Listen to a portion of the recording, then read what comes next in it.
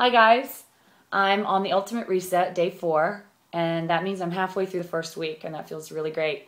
The first week has been a challenge because it's rocked my world, to put it mildly. I'm a very structured, routine person. I know what I'm going to have for breakfast when I wake up in the morning. I always have a Shakeology for lunch, and typically have a similar dinner week to week.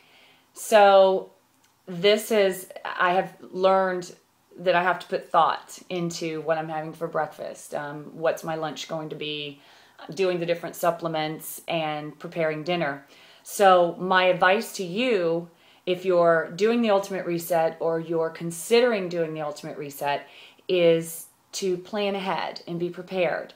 For instance, if a meal calls for rice and you can make enough rice, and you look ahead in the book and you can make enough rice to save and use the next day, it's going to be huge.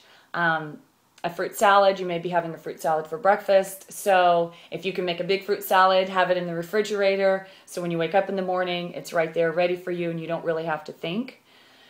Going without the coffee, I know that's a habit. I'm the type of person, do not even talk to me until I've had, well, at least had a sip of my morning coffee. So that has been an extreme challenge for me. I didn't get headaches or caffeine withdrawal, which I hear a lot of times people get.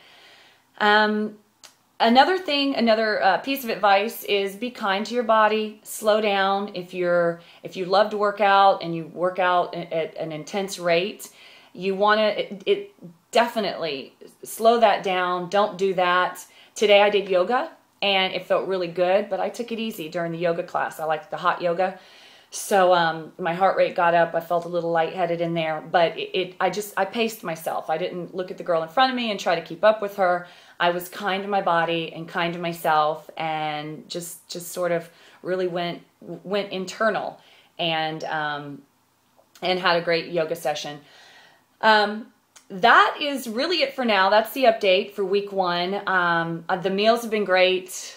Last night I made miso soup for the first time, and that was amazing. I'll make that in the future going forward. It was just super, super yummy.